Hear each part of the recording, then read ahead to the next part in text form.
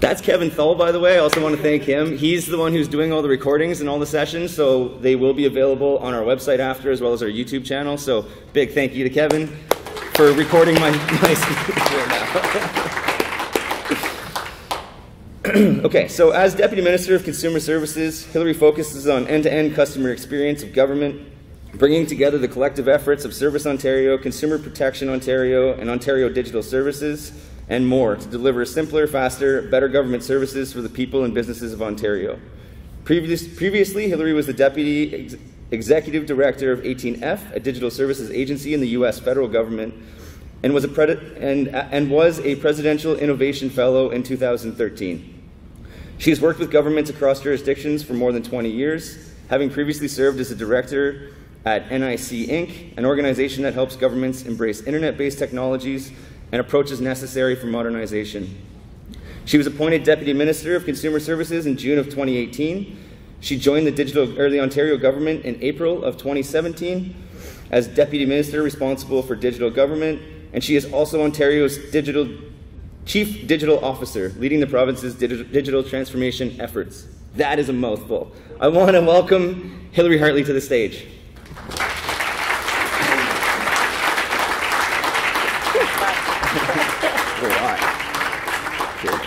So, your presentation is here. Cool. And click here if you want it. Awesome. Awesome. Thanks so much. That's a lot of digital. Just to get us started for the day. Hi, folks. As Pat said, I'm Hillary. And this is the only mic, so just wave and holler if I stray too far and you can't hear me. But here today, really, and first of all, thank you for showing up at 9 a.m. To hear me talk to you about government. But there's several people on my team here, and at some point I'll get them to stand up, maybe at the end, so you remember their faces and can chat with them, because the whole point of kind of walking through this is just to tell you a little bit about what we're doing and how we're doing and how we're doing it and how we think and how we work. And I will just start off by saying that you know, there's an ulterior motive, which is to tell you that government is fun. It's hard, it's challenging, but it's impactful, and it's really fun. It's a great team, so I'll just leave it there. That can percolate in your mind as you're hearing all of this, and hopefully getting to meet a few of the folks on my team the next couple of days. But as Pat said, I am the Chief Digital Officer, so that's the title that I think is probably the most fun, and it's the one I came to Ontario to do, to lead the Ontario Digital Service. We're a team of about 75 developers, designers, user researchers, content designers, product managers, all kinds of specialists helping us get this stuff done for ministries and with ministries. And that's probably the most important part, is that we really do try to work with them hand in hand to help them deliver on their missions. You know, fine folks with me here today can tell you a lot more about that. But this word gets bandied about a lot, and it's not a word that I like, but you know, we're stuck with it. But you know, you use what you've got. And so when I talk about transformation, and when I talk about digital to my peers and to other teams and to folks across the government, it really is, you know, the fact that we know we need and want to change. You know, transformation is big change, right? It's the home run. It's when we've figured everything out. But that big change really happens a little bit at a time. And to transform government, there's a lot of things in our way, if you will. There's people who, you know, have been doing the same thing for decades because it's the way they've always done it. And sometimes they just need someone who hasn't been doing it that way to come in, sit next to them and say, why did you do it that way? Not with judgment, but just literally asking, why are we doing it this way? So that we can start to understand some of those practices that are perhaps outmoded, outdated. you start to do that, you start to shift how people approach their work, how they want to approach their work, how they're open to thinking about diving in new ways. And at the end of the day, it really is, we ship code every day. We're designing, we're delivering products on behalf of government ministries, but this is a culture change mandate at the end of the day. And I think governments kind of across the globe are recognizing that really is kind of the big nut that we've got to crack. We've got to kind of change IT practices and some of our foundational tech, and we're whittling away at that. But and Drupal's a big part of that, which you'll hear a little bit about. But it's a cultural mandate. It's a culture change mandate because we've got to change those entrenched practices. We've got to shift the way people approach how they think about delivering their program and delivering their services, because at the end of the day, what we're really trying to do is transform people's lives. We're impact junkies. Most public servants that I know would tell you that they're there because the work is hard, but because we get to work with awesome people dedicated to delivering things for you and for your families and for your neighbors. And so this transformation, like I said, it happens a little at a time. It happens when one person stands up and says, I think we could probably do that, whatever that is, differently. Because that prompts another person to step up, and then another person, and suddenly this stuff is trickling out. And practices start to change, behavior starts to change, culture starts to change, so that we really can change people's lives. So who before today, I guess probably if you knew Nick, you'd probably heard about us, but maybe who before today or before reading that I was the keynote for today had heard of the Ontario Digital Service, just out of curiosity? Raise your hand. Okay, well, actually, that's a pretty good number, actually. But this is us back in June. It told us to do a funny pose, so of course we all pulled out our phones. And again, digital is in the name, but what does that mean? Well, for us, yes, like I said, we're shipping code, but digital really, kind of the through line of what we're trying to do is helping the government apply the culture, the practices, the processes, the technologies of the internet era, of this time that we're in, to respond to people's raised expectations. We all have raised expectations of service delivery, of the things that we can get done on this, in our pocket. And that's what digital is. So it's a mindset shift. And we help people put foundational pieces in place. But our role at the ODS is to really kind of serve as that center of gravity for the public service, trusted advisors, a team that folks can come to and say, are we thinking about this right? Are we headed in the right direction? How can you help? And a place that we can experiment with new approaches. And we can kind of be pushing the boundaries and pushing our team forward, which eventually will pull other teams along with us. So going to the cloud, using open source first, things like that maybe the government just said, well, you all kind of go do that and experiment with that, and that's great. But the benefit of that is that there is a team doing it, and there are other keen people across the public service wanting to push their teams in that direction. And so they can point to the ODS and say, hey, the ODS is doing this and this guy's not falling.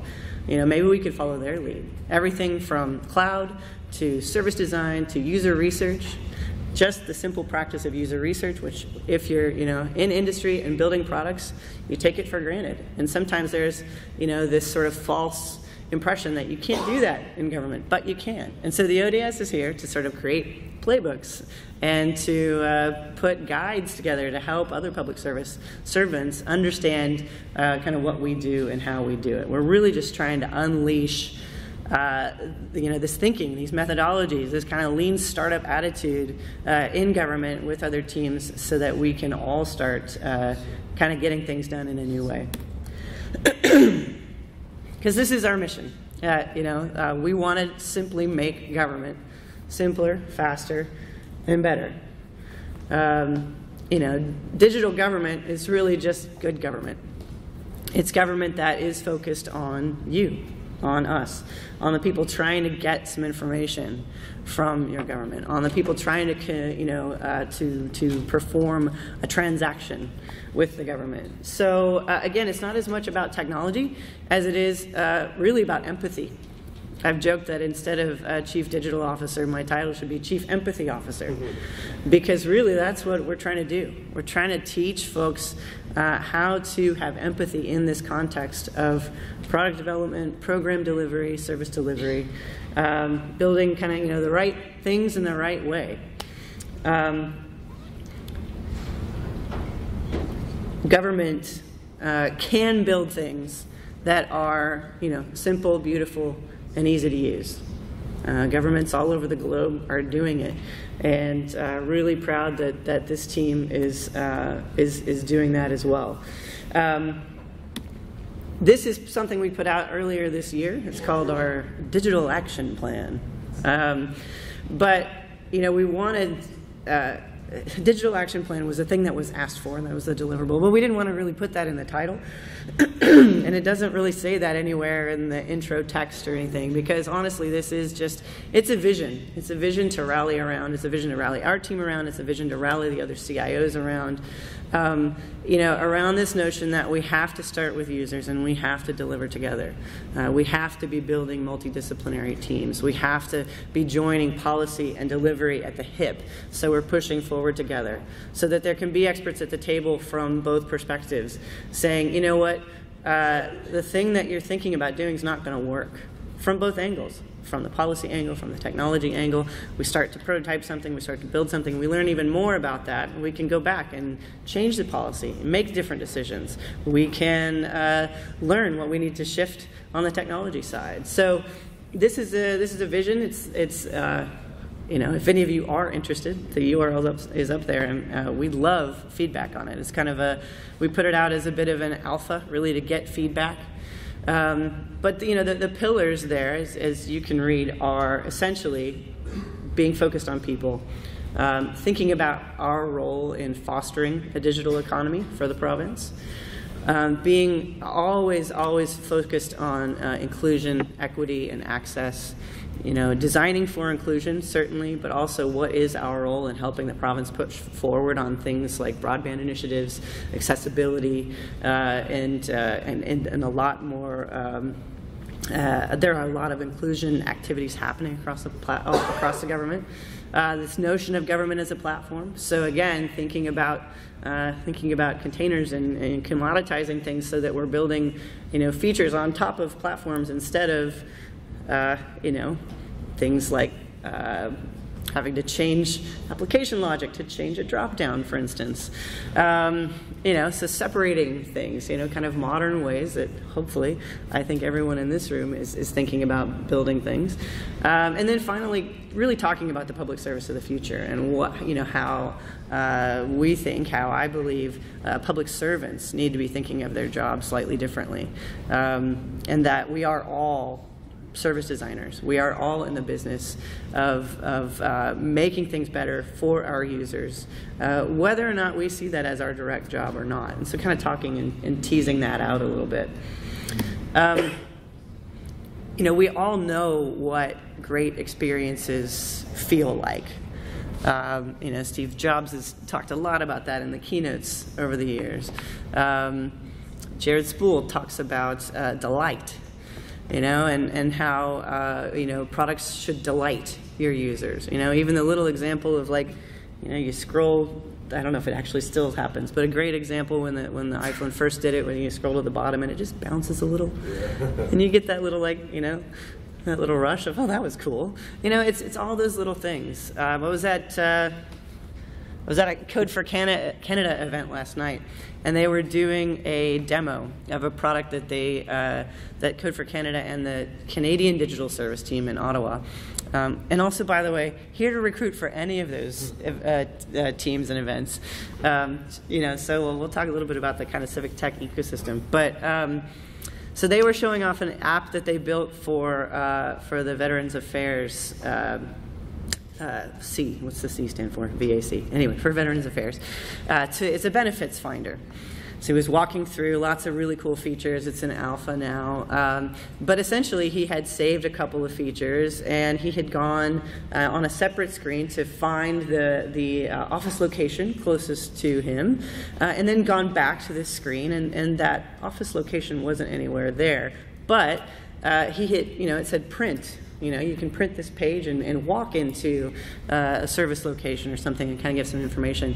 And he hit print this page, and the page remembered what he had just gone and saved and put the office location there and everything else. And it was just those little things. Like, I don't know if anybody, I'm sure a few people in the audience, sort of recognized what happened. But I was like, I turned to, Katie, who was sitting next to me. I was like, the printed page just printed the map from the other thing. Did you see that? That's so cool. So it's all of those little things that when government does things right, you notice it. And it's not just government, but when an app works well, when a service feels good, you know it. And so, a good service, good government is something that, shouldn't need explaining. You shouldn't need training to use it. And you should want to use them because they're better. You should want to use those services. So expectations are changing. Our world is becoming definitely increasingly better connected, more dependent on technology. And it really is, therefore, kind of shifting the paradigm of service delivery. So government has to be rethinking our processes, introducing these modern practices and technologies to deliver services that do meet those rising expectations. Because at the end of the day, the outcomes are what matters the most. Again, we're here to help people get things done, and the focusing on that outcome, not on sort of the plan of how we're going to get there, is really the nut of this, which is why kind of it always ends up going back to empathy for me. But again, the ODS is a team of nerds that are passionate about this stuff. We talk at length about inclusivity and about accessibility and about really staying focused on the people using our services. And what that does is it rubs off on the people that we're collaborating with, so that you do start to see the wave of transformation take hold. One of our biggest KPIs that I don't think we're really great at measuring, but the one I like to talk about the most is that not that we delivered something that works. That's great. Hopefully it works. Hopefully, people like to use it, etc. But more important, at least from my perspective, and what this team is here to do in the long term, is that whatever team we worked with, they understand that the outcome that was produced was not just the shiny thing, but was exposure to how we got it done. And if they say, yeah, we want to do that again with our next project or our next program, or or the next thing that they want to work on, that is the check mark in the success, in the success box. Whether they want to do it with us, or whether they want to build a team of their own, or whether they want to, get a vendor to work with. If they want to do what we just did with them, which is, build something, doing user research and in an agile and iterative way, showing up to, sprint reviews and sprint planning and on all of that stuff. They want to do that again. That's a check mark in the success column for me. So lots of Ontarians are interacting with the government through Ontario.ca. So this is our team's really the crown jewel in all of the stuff that we work on, and it's our biggest focus is to keep Ontario.ca up and running and alive and well. And just to sort of run through a few things. We had 64 million unique visits in 2017 with 123 million page views. So it's getting a lot of traffic. People are using it. They're also sticking around. The average bounce rate was about 31% in 2017, and people spent an average of 2 minutes 43 seconds on each page they visited. And so it is a content focused website. So those stats are actually pretty good. You know, to me, it doesn't mean that people got lost and they sort of stuck, but they actually found what they needed. They spent time with it. They read it. Hopefully they got what they needed and were able to get on with their life. So, you know, those kind of numbers really, I think, do reaffirm our approach to how we're thinking about putting government content in front of the public and putting services online. We are very much building from the perspective of Ontarians, of people, not government. You know, one of the biggest problems with government over the last umpteen years has been that we deliver what we need to say to you, not what you need to hear from us. And so that has been the biggest shift, I think. You know, really trying to stay user-focused and doing the research to always be implementing things, whether it's whether it's just a sentence of text on a page, or whether it's a heading on a page, or whether it really is how you're interacting with the service.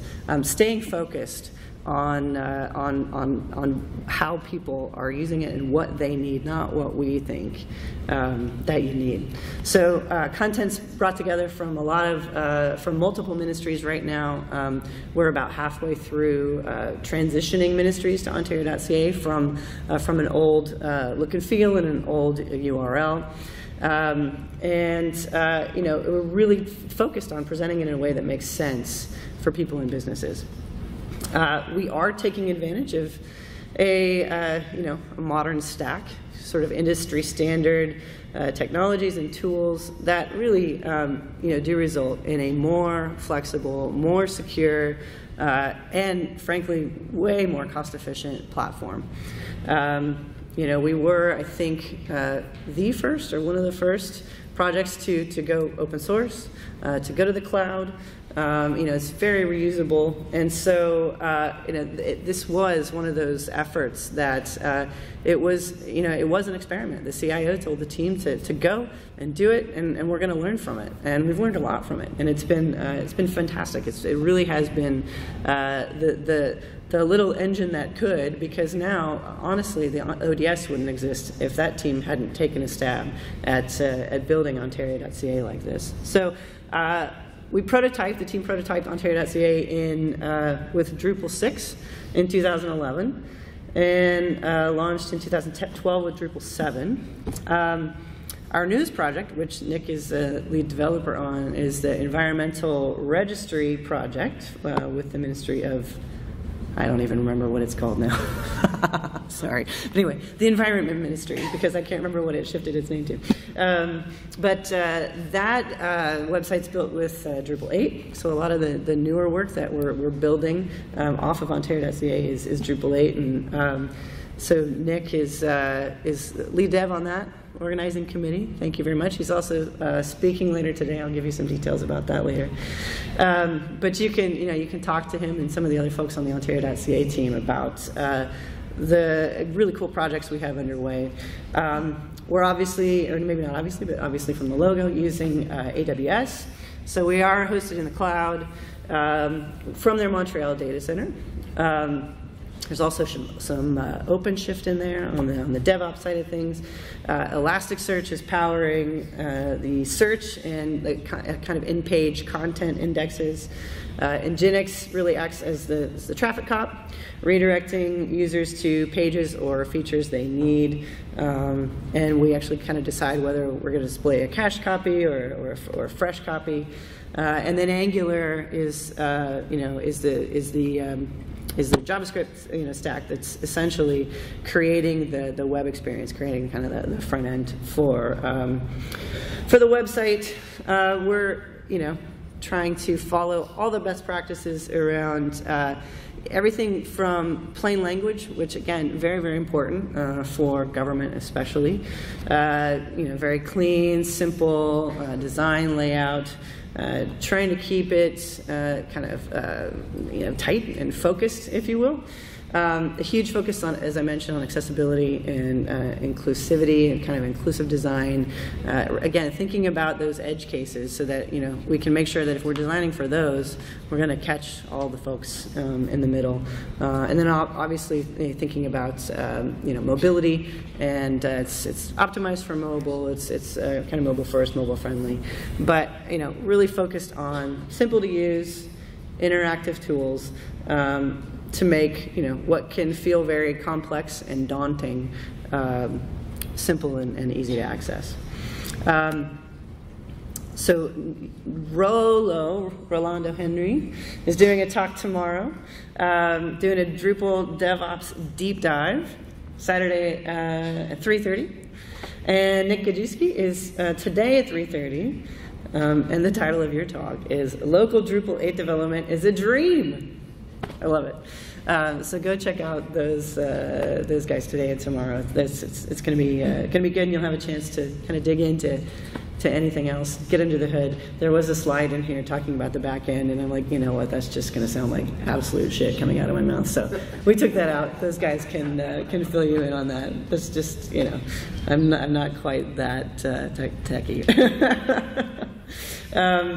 But this is so Ontario.ca is kind of our main platform, but this is our other platform, if you will. It's not a software platform, but it's really a framework that's at the heart of both how we work and how we deliver and how we work with other teams inside government. It's called our Digital Service Standard.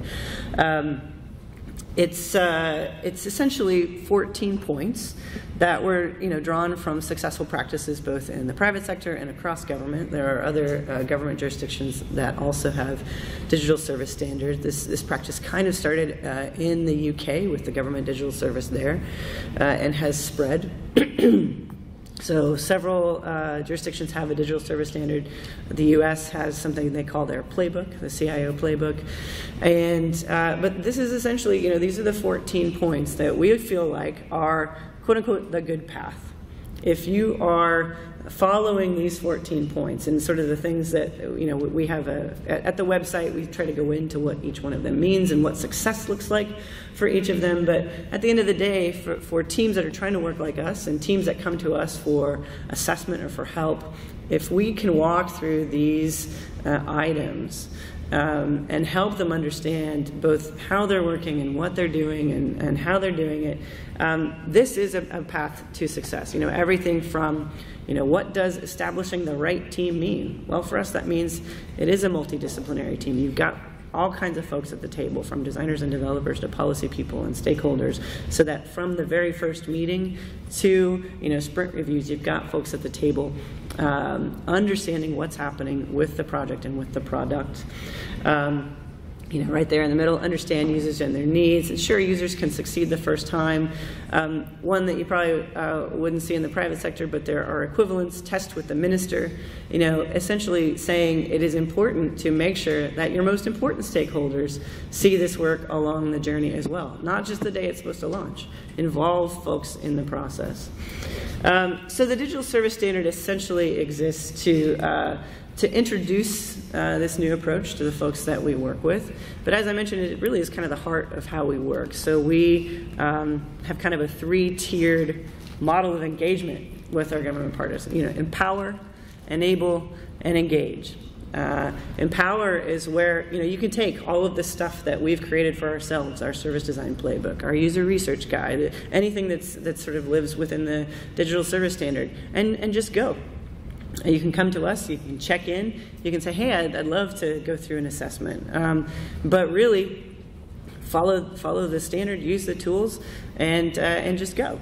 On the other end of the spectrum is engage, where, like the environmental registry project that I mentioned, we pulled together a team from our designers and developers and user researchers and product people inside the ODS, and go and work with and for the ministry as a self-contained product team. And then in the middle is enable, where it's maybe a little bit of both. where we got a couple people checking in, for instance, with a ServiceOntario product to help them think about user research, to help them, think about the steps that they're going to take to kind of understand their users, or to understand how their flows are working, et cetera. But it's not necessarily a full product team. But at the heart of this is the digital service standard, because that can be the kind of the through line to how we really, again, shift that Titanic.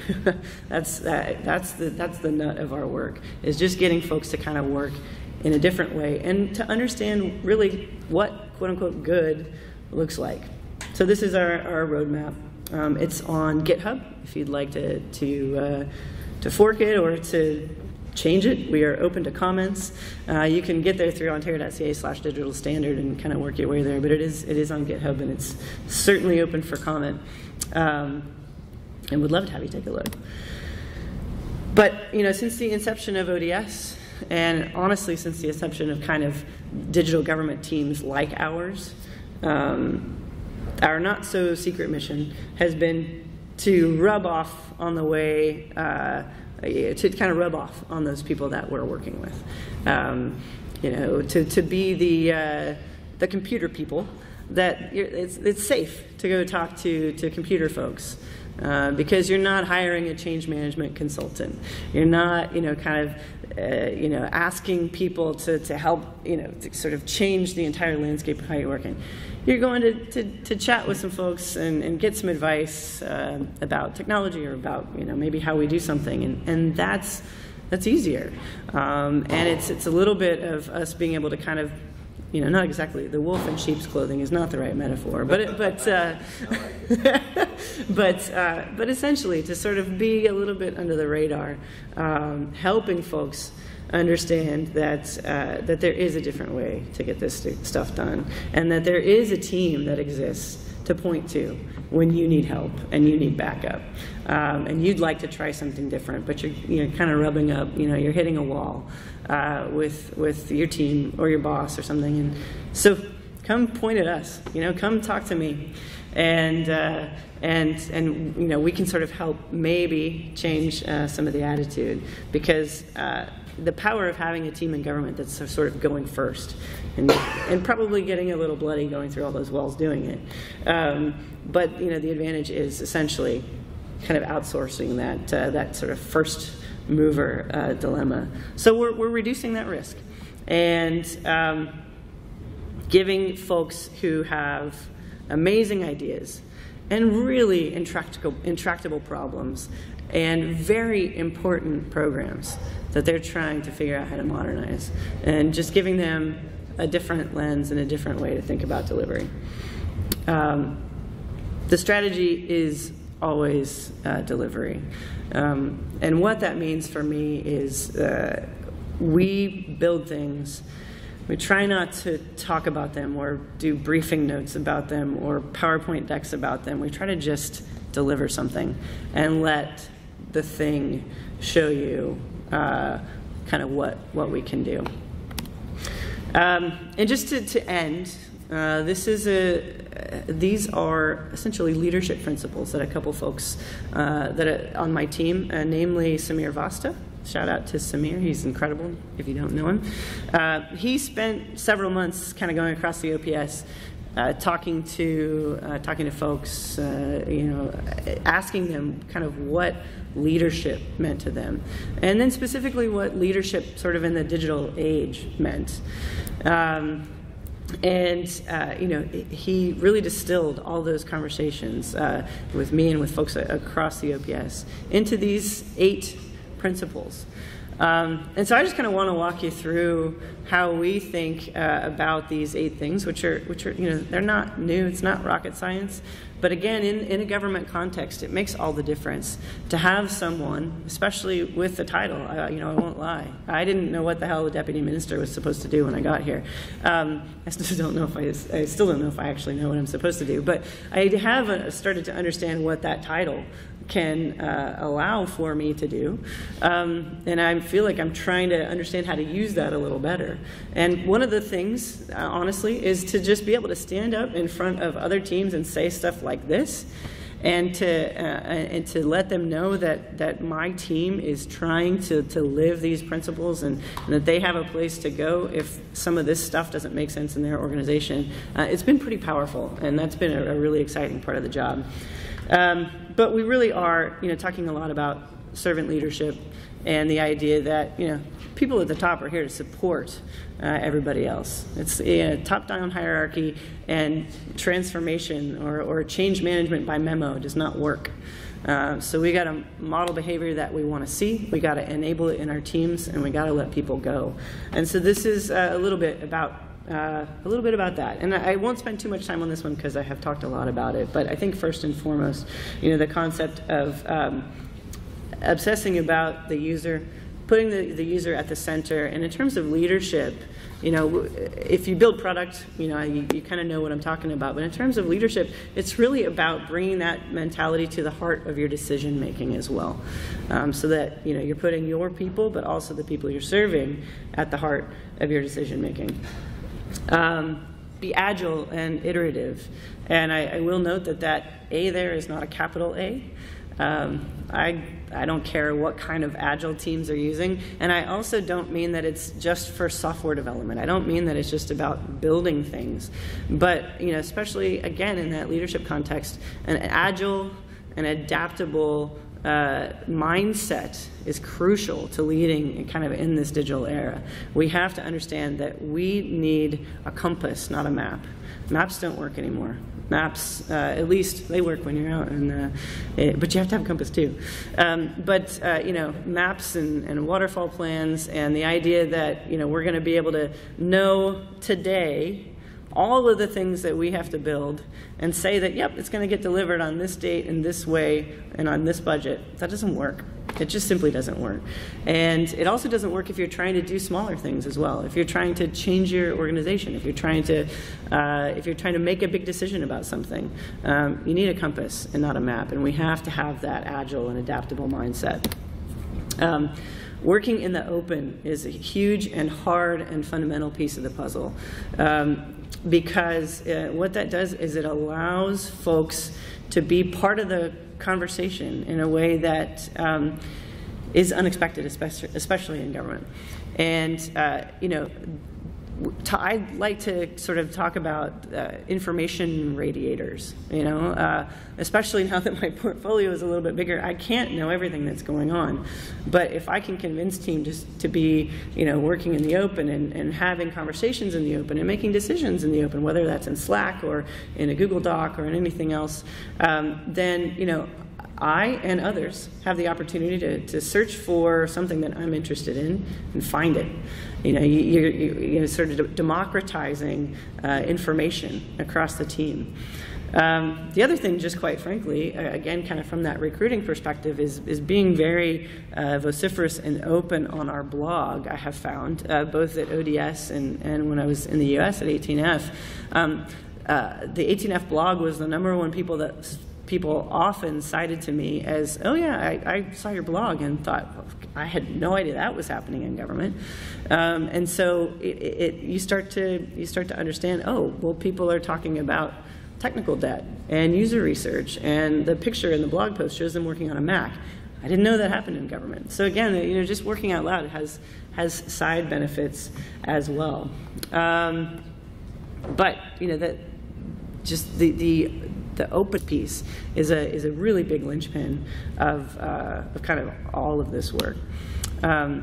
Being data informed, so letting data inform your decision making, using it as a tool, not as a hammer, but as a tool, and following the data.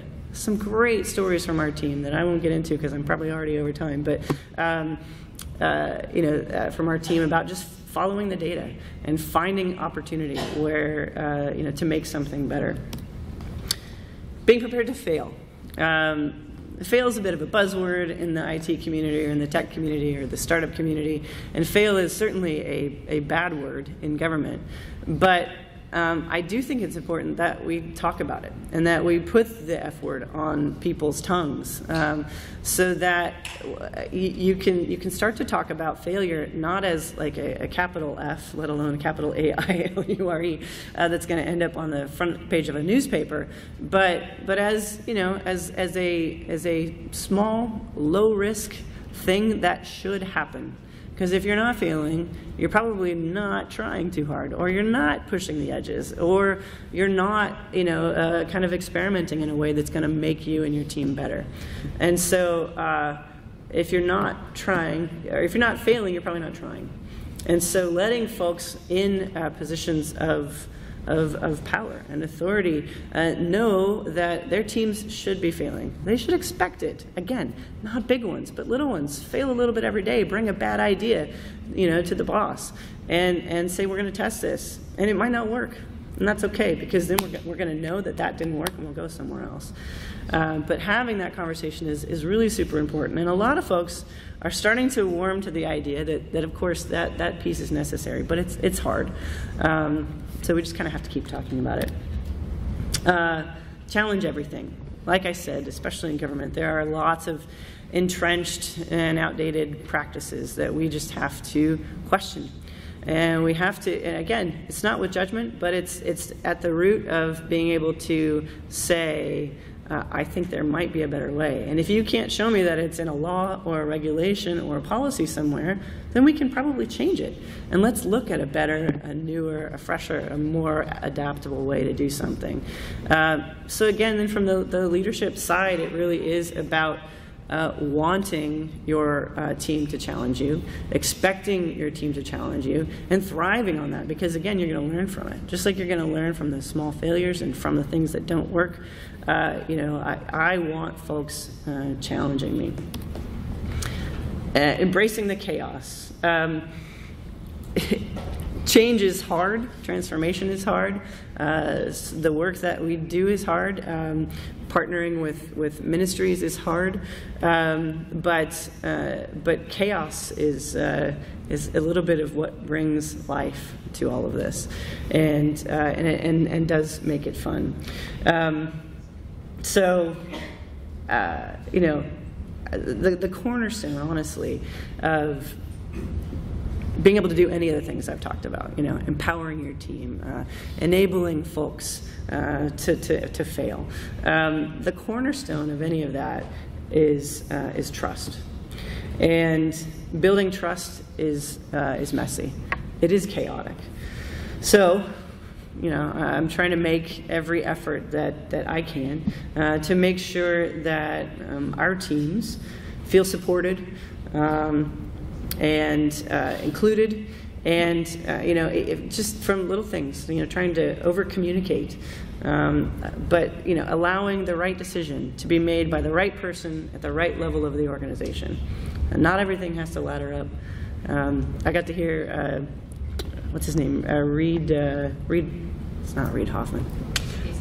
Yeah, Reed Hastings, the CEO of Netflix, speak recently, and you know, he was joking as he said it, but there's a very important message there, which he said, "I haven't made a decision in a quarter." You know, meaning only the really, really big things are laddering up to him. His teams are getting their shit done, and that's what needs to happen. But that takes trust. And that's hard and chaotic and can be messy, so we have to embrace it. And finally, being unreasonably aspirational.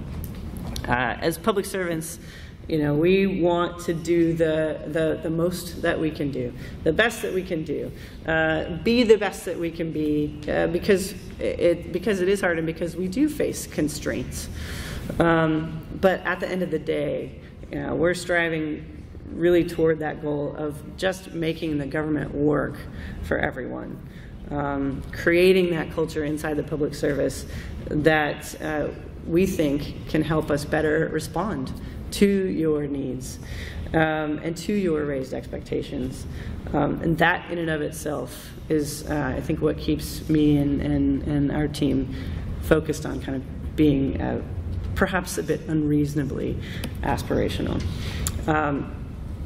Can't do it alone. The ODS is part of a bigger puzzle.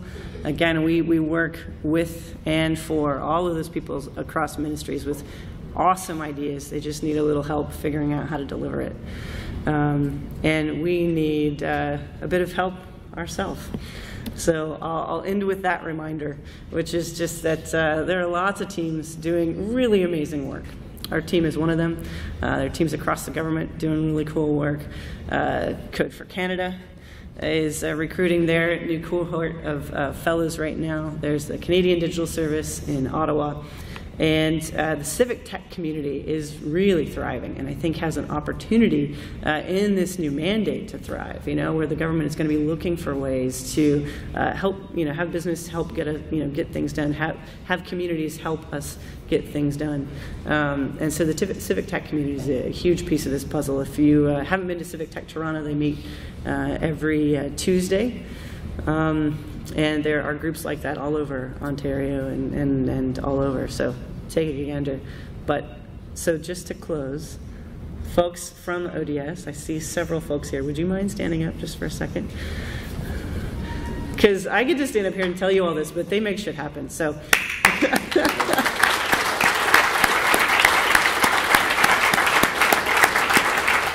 I'm glad you all are here. Because you can be our ambassadors and maybe recruit a few of the rest of us. Thanks for having me. I hope this was somewhat entertaining, and I hope you have a great weekend. Thanks.